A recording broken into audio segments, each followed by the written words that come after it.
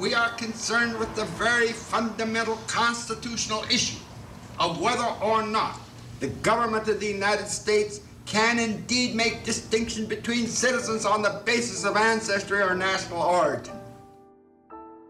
World War II is a very difficult time. It goes without saying that this was a time of heightened suspicion.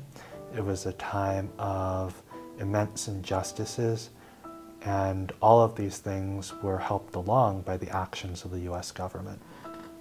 Minoru Yasui, of course, is one of the attorneys, one of 3 attorneys who fought different exclusion orders during World War II. And his case went to the Supreme Court, and he lost. He didn't do it for self-aggrandizement. He didn't do it for his ego. He didn't, you know, if you thought about, he didn't do it for publicity. I mean, he did it because he was a patriot, and he believed in the Constitution, and he believed in justice.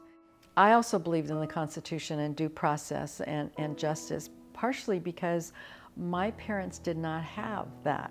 They were not accused, they were not put on trial, they were not found guilty. They were just told to go. My mother was 19 and my father was 23, and you can imagine at that age, going someplace, taking only what you can carry, not knowing where you're going to go, and not knowing for how long, and you're a US citizen.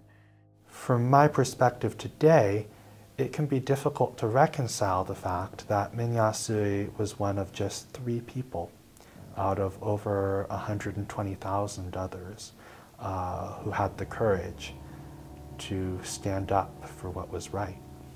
That sort of courage, and the fact that his courage is honored by this law school, was a huge motivating factor for me in deciding this is the law school that's going to honor that history, honor that legacy, and will support me in doing the same.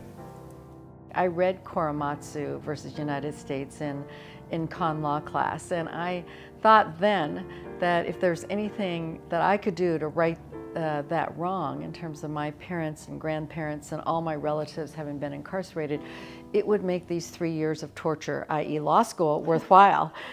So that was when I first met him, and I said, I'm happy to help you with your case, regardless of what any other lawyer says in Oregon. Then he said to me, I don't know if we're gonna win, Peggy, but we're gonna give him hell. We're gonna go the distance, and that's the kind of person he was. I mean, you had to be that kind of person to pursue it at 24, 25, and then 40 years later to say, I'm gonna reopen the case.